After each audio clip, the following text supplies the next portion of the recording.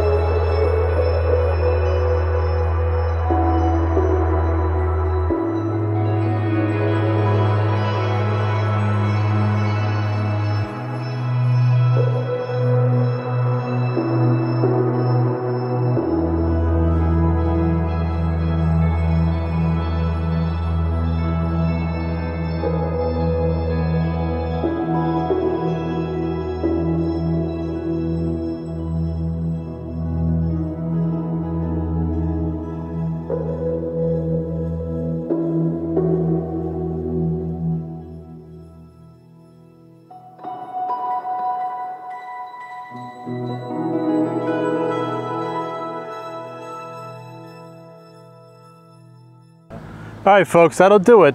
Still a good drone, in my opinion, in 2022. But some of the pros are that it does have that over 4 mile range, 4K, at 30 frames per second. It folds up, it's very easily transportable, but there are some negatives too. I know one of them that problems I had issues with is with the focus. You really have to make sure it focuses. If the drone takes off and you have something in front of you, directly in front, it'll focus on that near item. And you'll get up in the air and it'll be totally out of focus. And if you're not aware, I've actually ruined a number of videos and had to go back and refilm because I realized the whole thing was out of focus. So you got to remember to tap the focus with this camera.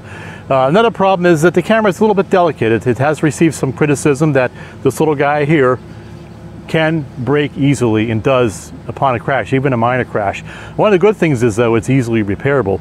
And this drone actually has a bit of a history to it. This is one of the drones I actually bought and reconditioned in a video probably a couple years ago. I actually put a new ribbon cable on the camera and did some repair work on the body, so they're easily repairable, so that's a good thing actually. Well, this drone has a little bit of a history too, is why I won't part with it. This was the one that was actually caught in the tree in the cemetery in Lancaster, Pennsylvania for probably a better part of a month. We couldn't find it, it was trapped. I did something stupid, I ran it backwards without watching it, ran into the tree, we couldn't spot it, there was all leaves all over the tree. And Andy, my son, actually, we went back about a month later, after going back several times, he spotted it in the tree, and I got a tree climber who eventually got it out of the tree. Now this had been in the tree for, like I said, a month through several rainstorms, and I took it back and I did a video. I'll have a link to it down in the comments, where I took it all apart, make sure it wasn't any liquid or any moisture in it, cleaned out a bunch of cobwebs, and guess what? This thing still works great. So it is fairly bulletproof, other than the camera. Folks, that's going to do it for this video. Thanks for joining.